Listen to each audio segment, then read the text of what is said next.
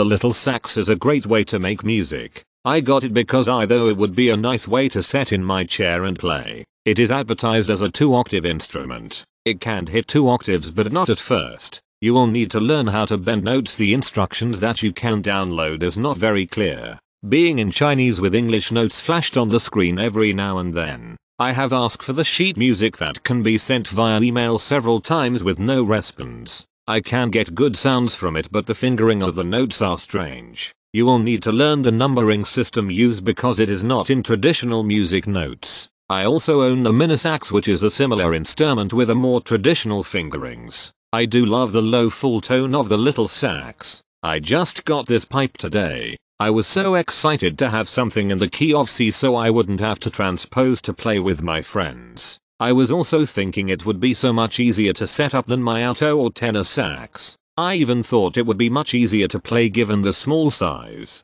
Well, I put it together, which was very easy, but when I tried to play it, I was very glad I know how to play a regular sax. At least I could get sound out of it. It took a huge amount of breath to play 3 or 4 notes. I changed out the ligature and reed for some I knew worked well on my alto. That helped a little. I'm going to keep trying to play it and hope for the best update. I gave up after several attempts to play. I couldn't sustain the amount of air it takes to get notes out of this pipe. Returned. It plays fine. The reeds are good. It's a great starter instrument for a person that wants to play reed instruments. It took me a few minutes to get the hang of it. Sounds really good for what it is. I'm having fun with this mini sax at the beach, camping and jamming with friends. Not as loud as a full sax, which is plus when jamming with others acoustically.